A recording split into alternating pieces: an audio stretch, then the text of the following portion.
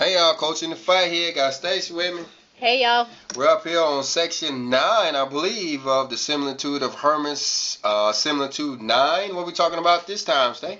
We're talking about those 12 women in black. Oh, we're talking about the negative, talking about them wicked women this time. We're gonna give definitions about who they are. Yeah, we're going to talk about how they relate to the tribulation, how they relate to today, how you don't want them, and how we need to be learning to put them off. And we're going to go on and talk about the foundation stones and who those guys are and what it means to get the seal of God. Yeah, we're going to talk about water baptism. We're going to talk about the 12, the 25 that came before us, the 10 that came before us, and the remaining ones that came after them. All right, I hope you get something out of it. Our Father in heaven, hallowed be your name. Lord, we ask you to help us to complete this class according to your will. Let us say only those things you would have us to say. Bring to attention those things that we need to know in order to have a good class and uplift your kingdom. In your Son's name we pray. Amen. Amen. And so be it. All right, now that last section took a pretty long time. I don't think we ought to spend as much time on these negative women. Maybe we can finish out this section. Okay. All right. Where we at? 144. Okay. 144. Hear now, said he, the names of those women which were clothed with the black garment. Of these, 4 are the principal. The first is perficiousness. The second, incontinence. The third, infidelity. The fourth, pleasure. All right. Now, just like we said about the other, the positive virtues, these have 4 that are the chiefest of them too. These are the strongest of the 12, and these 4 are dominant. If you can't get away, in other words, if you can't get away from these 4, then the other 8 are going to take over your life. Okay. Well, since we're going a little faster with these, we're going to just name maybe 2 characteristics of each of these words. Okay. The first, perficiousness. From my definition, I have treacherous and deceitful. All right, over here on Google, when I put in perfidious, it says if someone accuses you of being perfidious, you should probably be offended. It means underhanded, treacherous, deceitful, even evil. Yep, that's what I got, treacherously. Yeah. All right, so a person is treacherous, so that means that they're actually working against the children of they were actually working against the servants of God, actually working against the Father, even actually doing stuff. So I can see why this would be the chiefest of them all, perficiousness, when they're actually being treacherous towards other people. Mm-hmm. Yeah, chiefest of all. So how do you put that with the tribulation? Well, in the tribulation, remember, we're going to have flood waters of hate, flood waters of greed, flood waters of deceitfulness. So if the tribulation is promising to be a time full of deceitfulness and hate, the person who himself is perfidious is going to be the leader of the bunch. He's going to be the one, carrying the torch down the road, looking for people that he can target to whatever. Mm-hmm. Yeah. The next is incontinence. And for that, I have no restraint. It being the opposite of continence, which means having self-restraint. Incontinence means you have no restraint. So looking over here at Google, it's talking about a urinary incontinence or something like that. But the one you're talking about is like a lack of self-restraint. Yeah. So if a person, and we talked about this in the other part when we were talking about the positive ones, you have to have self-restraint in order to take advantage of the positive virtues. So a person who doesn't have any self-restraint, they're not going to resist stuff like sadness or malice or anger or foolishness. Those elements are going to be a part of their life.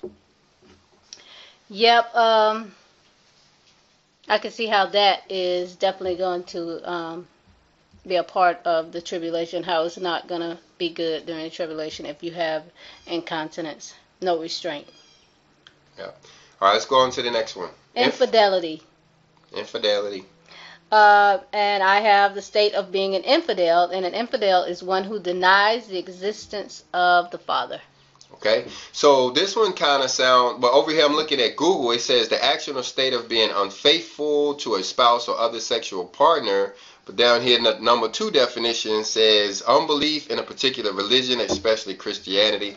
What was your definition again? Because I don't think it fits either one of these. Just one who denies the existence of God. And you know, we said in the Muslim religion, they always calling people infidels and infidel this, infidel that, and that's a person who's not a Muslim, right? Well, a person who doesn't believe in Allah. The Quran talks about being an infidel all the time.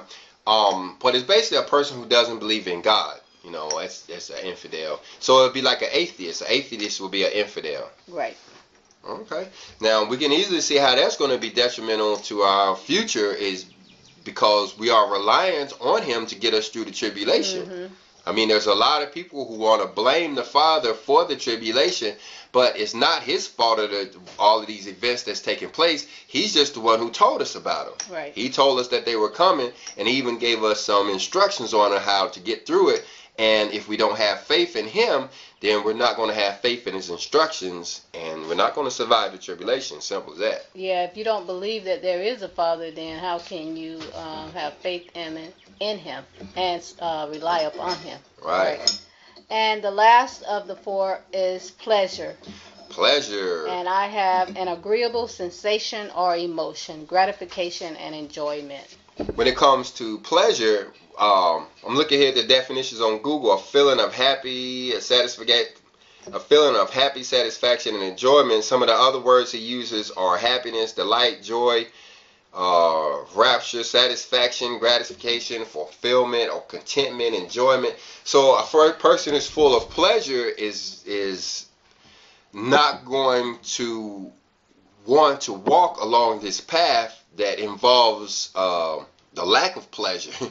Yeah, it involves denial. Yeah, denial and stuff like that. Yeah, whereas now we're having to abstain from stuff. Now we're having to do without sometimes. Now we have to, you remember it talks about how, a lot of individuals are white and round. Round because they have a lot of the worldly stuff still attached to them, and how that worldly stuff has to be parsed away and removed from their life in order for them to become useful, in order for them to fit in the tower. While a person who is full of pleasure, or a pleasurable person, is not going to be willing to stand up for losing their materialistic stuff so quickly. Mm-hmm.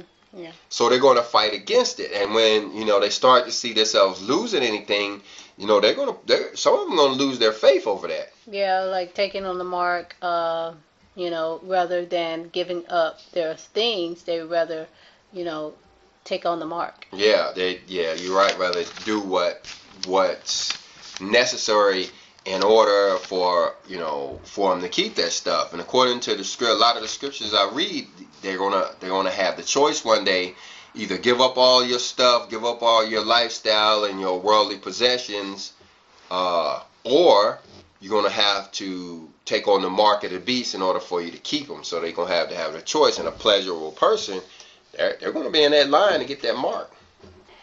And the rest which follow are called thus: sadness, malice, lust, anger, lying, foolishness, pride, and hatred. The servant of God which carries these spirits shall see indeed the kingdom of God, but he shall not enter into it. Now, when we're talking about the kingdom of God, you could be talking materialistically, or you could be talking about a spiritual kingdom. Now, the spiritual kingdom has been available for us since Yahushua HaMashiach walked the earth. If you remember in his sermon when he first started talking there, the first thing he told us was the kingdom of heaven is at hand, or the kingdom of God is at hand. It's been here the whole time. It's kind of like a state of mind. And then the materialistic kingdom actually starts after the tribulation, that 1,000-year reign where the Father is the king of the planet for 1,000 years. Either way, the servant of God will be able to see these kingdoms, will be able to come close to them, But if they have on any of these traits here, they actually won't be able to live there or stay there. Sort of like when Moses was brought to take a look at the promised land, but he wasn't able to go into it. Right, so he was able to see it, but he wasn't able to go there. And the thing about it is because, a lot of these traits, like the ones we've already talked about, they're going to get in the way of our ability to live in that type of environment. Mm-hmm. Yeah. And the first is sadness. All right, now, what do you have for a definition of sadness? We ain't going to spend too much. Let's not spend as much time on the definitions as we did before. Okay. So, depressed and sorrowful. So you say, well, how is sadness going to interfere during the tribulation? Well, what I think of is the way sadness has an effect on you. When you're sad, it kind of takes you out of your game and makes it to where you don't really have any actions. A sad person is not really doing much. They're sitting down pouting or having a pity party or, Woe is me. Woe is me. Whereas, they will have to put off that sadness in order to get up and go do something. And there's going to be a lot of times during the tribulation when we're going to have to be sticking and moving, shooting, moving, and communicating. And if the person is sad, he over there under that tree, he may be the first one to get killed. Or left behind. Or left behind, and thing about sadness is it's contagious. Like some of these other ones, like anger and stuff, is contagious. And, he may even find himself shunned from the rest of the community. Yeah. Mm-hmm. Malice, harboring injury. Or doing stuff against one another, or actually, harming each other or hurting each other. Mm-hmm. You think of somebody being malicious, you think of them as actually, taking some type of action to hurt each other. Right. Maybe it's slandering, backbiting, or something like that, where they're actually doing something to harm people. Mm-hmm. And that kind of action is going to be detrimental during the tribulation, because people just ain't going to stand for that. We are the children of God. We are the ones who are trying to put on these traits. What about the guy who's not? He don't care anything about these virtues. He don't care anything about Hermas or the scripture for that matter. He's out there with his gun and, trying to take care of himself, and you find yourself being malicious towards him, he's going to shoot you in the face. Right. Next is lust, longing, desire for carnal pleasure. Longing, desire for carnal pleasure, and, When I think of lust, I think materialistic. Yeah, you're absolutely right. You want to expound on that a little bit, or? Well, I think of both the materialistic as far as lusting after, the scripture. Even that's one of the commandments that we shouldn't. It doesn't say lust, but we shouldn't have want other things that people got. So lusting after your other people's cars, their homes, covetousness, yeah. Just desiring some of the things that they got. I can see how that would definitely take you, put you in a bad spot as far as the tribulation. It goes along, I think, again with pleasure. Yeah. Well, I'm glad you said carnal nature, because to take, not to limit it to lusting after women or that kind of physical or sexual lust. It could be lusting after food, or lusting after the way a hairdo. You could lust after clothes, or different stuff. Mm-hmm. I think covetousness is a big one, and that's one of the 10 commandments. Yeah. Anger, strong displeasure. A strong displeasure. So now, being angry, that's one of the flood waters that's supposed to take over. Anger, along with greed and along with hatred. You can see that one now getting a lot of people in trouble as they get into fights or huge arguments and such. And during the tribulation, that's going to be a huge one. Yeah. We have to be able to put off anger, not be angry, in order to in order to survive this tribulation. Anger is, you're gonna have to be able to not get angry at all. I think you said that was one of the things that you had to put off. Yeah, well, a lot of them I had to put off, and anger was one of the ones I struggled with the most, is because I thought I was supposed to be angry. They don't call me in the fight for nothing. I do like to fight. And a lot of the fights that I've gotten in over my life, especially my early life, was due to being angry or whatever. That's probably how I learned to fight in the first place. And anger was a part of my life. It's just now within the last few years that I'm realizing that I'm not supposed to be angry. If somebody does something to me, I'm not supposed to be angry. Yeah, that was one of the ones I'm having to learn. Next is lying. Anything that deceives or creates a false impression. Now you know how. Now when I think of lying in this context, I always think of the scripture and how there are certain lies being taught as church doctrine, basically mistruths being taught, down in our churches, and that stuff is going to lead people astray. Like they're telling them that you don't have to pay attention to the Mosaic laws, or you don't have to pay any attention to the statutes or the Sabbath day or any of that stuff. Those are deadly lies that's going to get a lot of people in trouble. But you think about just lying on your neighbor or something like that. That's going to end up getting people into fights, and different stuff's going to happen just from lying, about people or whatever. Bearing false witnesses and such, and then you have to realize that we are going to be dependent on the angels to help us survive the tribulation. How many of them are going to hang around when we're lying? Right. So that's going to push these, and a lot of these, and that's the problem with a lot of these negative virtues, is that they're going to push the angels away. The angels who are supposed to be around helping us, they're going to push them away, and they're actually going to attract some of those demons, like anger and lust and maliciousness. That's going to attract demons. I didn't think about it like that, but that's true. Yeah. Foolishness. Deficient in understanding. Deficient in understanding, basically doing crazy stuff based on, a lack of understanding of the scripture, I would believe. But, you think, okay, you're out there, you're in the heat of the battle, the tribulation is hot and heavy, you're trying to survive. For you to do something foolish in that time period is going to be detrimental. I mean, imagine a guy who stands up and says, hey, we're over here, you know what I'm saying, is going to end up just getting everybody killed, a foolish act or whatever. But that's a virtue. That's something that we have to put off in order to survive. We have to put off foolishness. Next is pride. Arrogance, undue sense of one's own superiority. Yep. Now this one is easy to realize how it can hurt us during the tribulation, because pride and arrogance gets in our way of our understanding. That's why somebody like me have to bring you the Shepherd of Hermas, maybe even bring you the Third Testament of the Bible. I think we're still the only ones doing classes on it, but it's because the arrogance of the Reverend Pastor Deacon Dr. Doug interferes with that.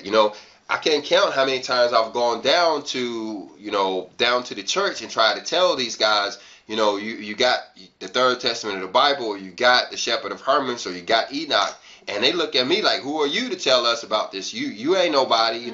We got all that we need, and so they don't never pick up on this information. They don't never get it. And so at the end of the day, it is their arrogance that has prevented them from learning what they need to know. Like the kingdom, like the word said a few minutes ago, they may see the kingdom of heaven, but they ain't gonna be able to enter in. No, can't go in. Their pride is gonna prevent that. And the last is hatred, a bitter dislike, animosity. Yeah, I think the New Testament equivalent of hatred was almost like murder when you read the Sermon on the Mount. And some of those floodwaters are going to be hate. The floodwaters of hate are going to kill a lot of people, as the world starts to lose more and more faith in the Father, they're going to start picking up more and more hatred towards one another, to the point that they're going to start killing each other. Remember, after the tribulation, there will be no wickedness on the planet. All wicked people will be dead. And you could imagine all the hateful people out there in the world just fighting each other, just fighting and killing one another. The one kills this one, and then somebody comes and kills that one. I mean, hate is gonna hate. Like it's called one of the flood waters. It's gonna be real bad. Yeah, and these attributes are important to the tribulation. Why are they not important for us to be living today? They are important for us to be living today, but the thing is, you got to understand what's going on here. At one point, the whole world was under the powers of the 12 virtues. They were under the 12 virgins. The whole world was doing good, right? At one point, everybody was cheerful. Everybody was happy. Right. Nobody was lying or doing anything malicious. Well, over time, the world has started to shift to where there's more and more malicious people, more and more wicked people on the planet, but it's still yet in a survivable place, which means right now I can lose my mind right now and walk up and down the road and cuss me out about 3 or 4 people, and they look at me and shake their heads or whatever, but that's going to be all right.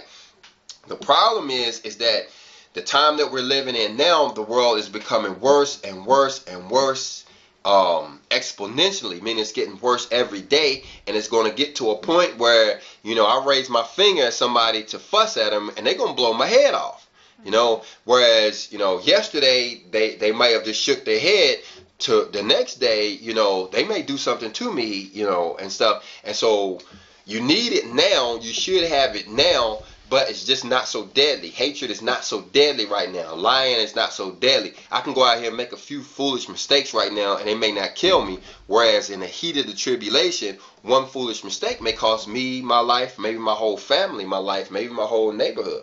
Right.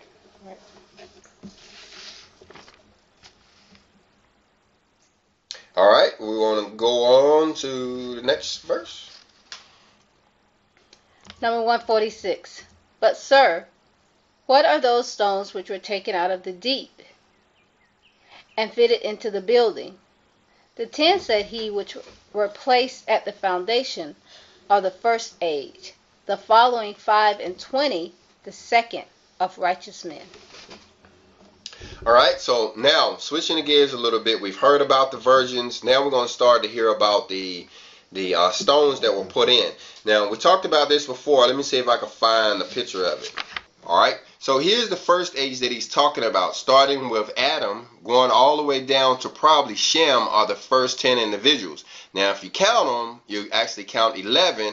I'm not counting Enoch because Enoch didn't die. He was translated. He was never put into the deep.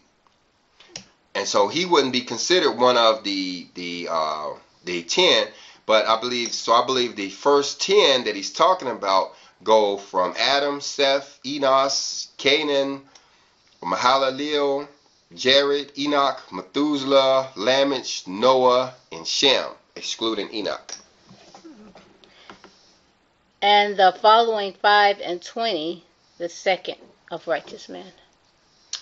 All right, now, so the second generation of righteous men, now that gets a little bit more difficult. It could include these people like Aphaxad and Selah and Eber and Peleg, which we don't hear much about them. You got to remember that the Father told Noah when he was on that boat, he told him when their people, when they got off the boat, that they was actually going to lose focus on the 364-day calendar. They were going to start eating blood and doing all kinds of other stuff. And that was apparently true. You don't really hear about any of these guys until you don't hear about any of their stories until you get down to Abraham, and Abraham had to actually refine the Father. He was kind of alien to the Father at that point. He didn't even know who the Father was, how to reach him, or any of that. So were those people considered in that generation is hard to tell. But I think you could count them up if you wanted to. You would have to count people like Jacob. You would have to count people like the 12 patriarchs, and you may even count people like Moses and Aaron, and different people like that. Maybe David, maybe Solomon, I don't know. Yeah, the righteous ones, yeah. That's what I'm saying. You don't know who were the righteous ones and who were not, who's being considered in this number. Right. 147. The next 35 are the prophets and ministers of the Lord, and the 40 are the apostles and doctors of the preaching of the Son of God. So these prophets would have been people like Jeremiah and Daniel and Ezekiel, Habakkuk. Of course, I can't name all of those guys. But the thing is, and I wish I had done this beforehand, but I believe you can go in and probably count them out. You can probably count. You can probably count all. Elijah, Isaiah, yeah. Yeah, well, I was gonna say you could probably count them out of the 66 books, but there's some other books that you'd have to find to complete the number because not all of the prophets' books are in the 66 books. There's some in the apocryphal books, so you'd have to look there. But those are the 35 individuals, and I bet you can count out 35 of them if you try really hard. I bet you can. And then, but now the apostles and doctors, now you're talking about people who lived after the Christ. You're talking about the disciples. You're talking about Hermas. Hermas would have been well, Hermas would have turned out to be a shepherd, so he would have been included in these doctors and apostles in this group. Paul and Peter, yeah, these would have been the people that came after the Christ. 148.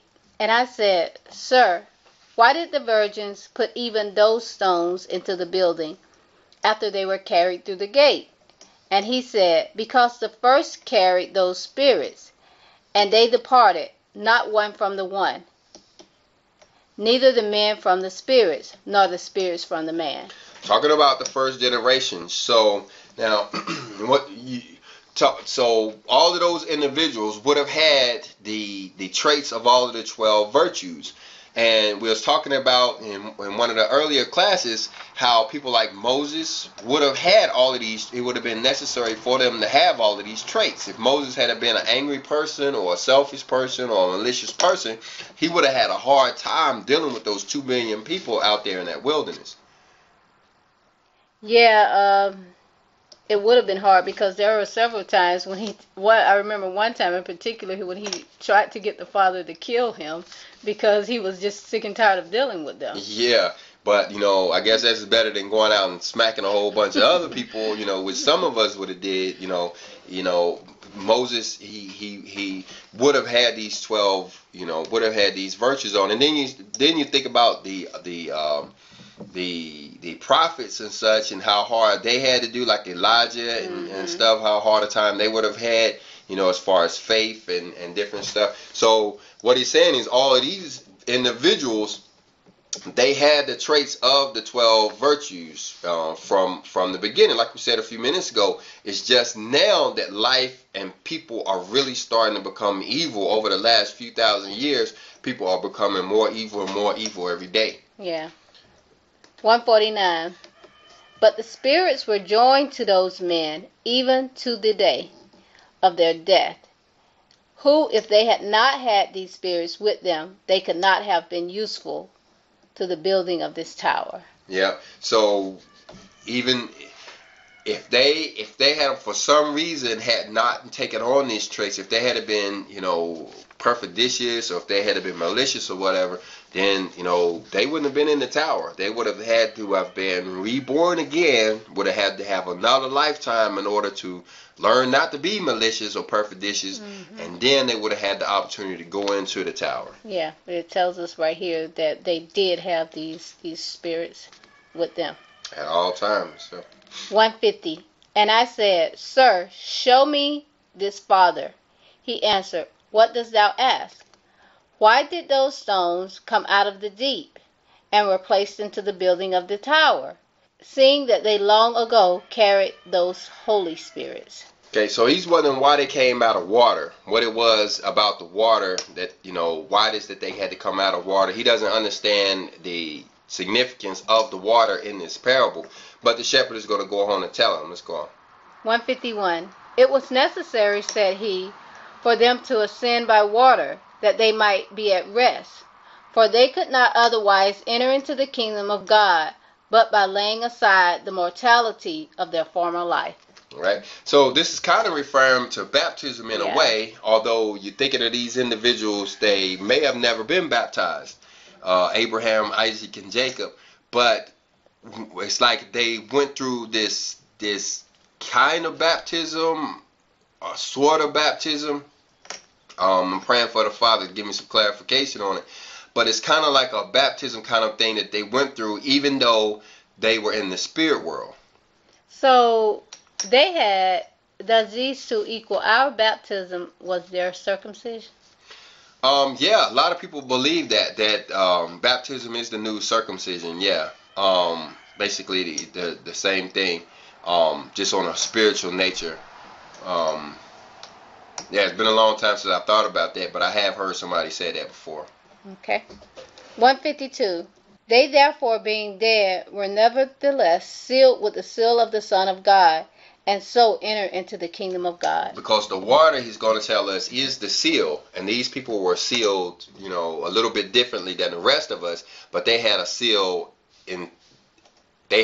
too. 153. For before a man receives the name of the Son of God, he is ordained unto death.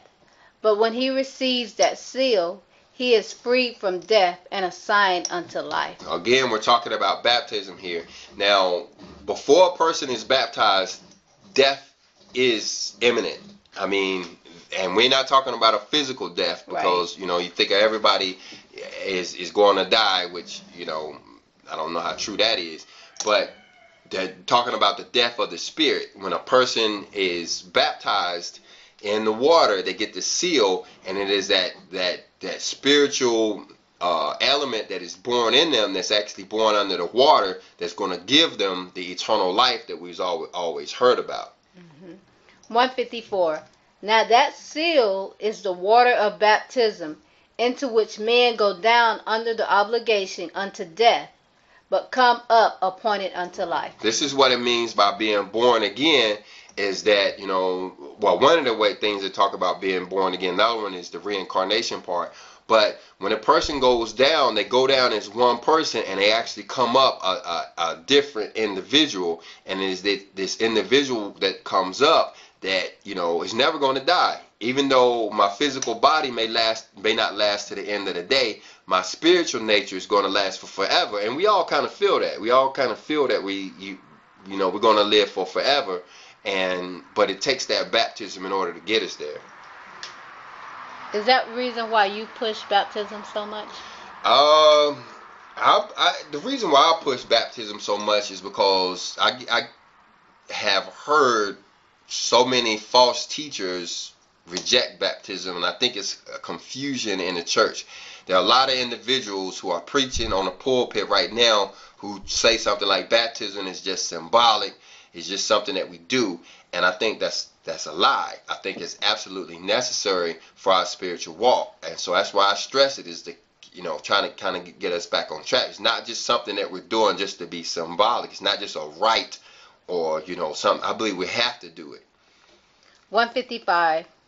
Wherefore, to those also was this seal preached, and they made use of it, that they might enter into the kingdom of God. Talking about the forefathers. You remember the story of how Yahushua HaMashiach, after he was put on the cross, he was put in a tomb, and he spent 3 days in his tomb. But the story goes is that he went down into Sheol, he went down into Hades, and he got these people out. Well, that place where he was down was at, these people were somehow already receiving the seal down there. And then he goes on to talk about how the apostles, when they died, Peter, Paul, Stephen, and those guys, when they died and when they were killed, and they went down into the grave, they were also preaching the seal, and they brought people out too. And that's what he's talking about, how they were sealed in the spirit world. 156. And I said, why then, sir, did these 40 stones also ascend with them out of the deep, having already received that seal? See, Hermas is trying to understand, what we're talking about here. And how these people are sealed in the afterlife, how they're sealed in the spirit world, whereas the ones of us who are alive have to go in actual water. These guys, it was like they was baptized in the spirit world, and Hermas is trying to get a grasp on it. 157. He answered, because these apostles and teachers who preach the name of the Son of God, dying after they had received his faith and power, preached to them who were dead before, and they gave this seal to them. Now, this is one thing that I'm learning here in the Third Testament, in this third era, is that the people in the spirit world actually hear the teachings of the Scripture. They actually even hear us now. The guys that are in the flesh and teaching truth, our messages are actually reaching those in the spirit world. Those that are awake in the spirit world can actually hear our messages, and then when they come back, they will have learned the lessons from us, which is a unique thought. It's kind of strange to think about, but if it wasn't for the Scripture, I guess we wouldn't have anything to think about. So 158.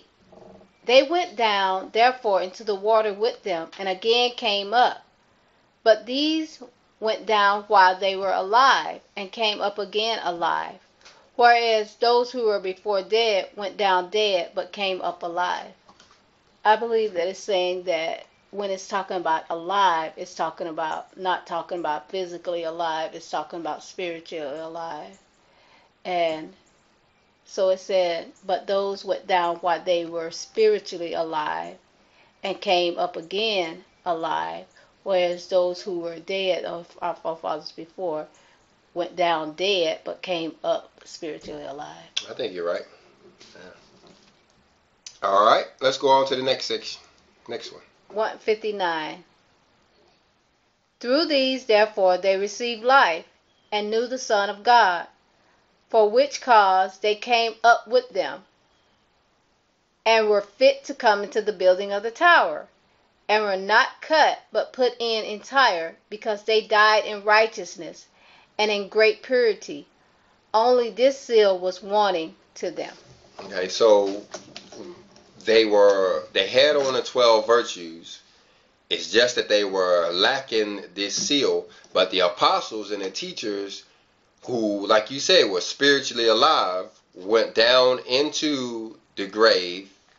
They basically ascended into the spirit world, where they started communicating the Son of God to the forefathers who were already there in the spirit world, basically giving them the seal in the spirit world, so that they can then come back up. Well, they didn't come back to life. They weren't reincarnated. They was actually taken right into the tower. Mm-hmm. And so all of them went into the tower together. Mm-hmm. Okay. All right. And the last of this section is 160, which says, thus you have the explanation of these things. All right, guys, I'm glad you made it through it. The next classes should go a little bit faster as we've completed all of the definitions of these words. We're almost finished with this chapter of the Shepherd of Hermas, almost finished with the book. So go ahead and leave a comment. If you will, hit that like button to show support for our channel. We really do appreciate it. Some people are not as accepting of the truth of the Scriptures as others, and those individuals sometimes show a lot of unsupport. So maybe you guys who are getting something out of these lessons, maybe you can go ahead and show a little bit of support for our channel by leaving a comment, or just pushing the like button, or maybe sharing the video or something. Either way, guys, we love you, and stay in the fight.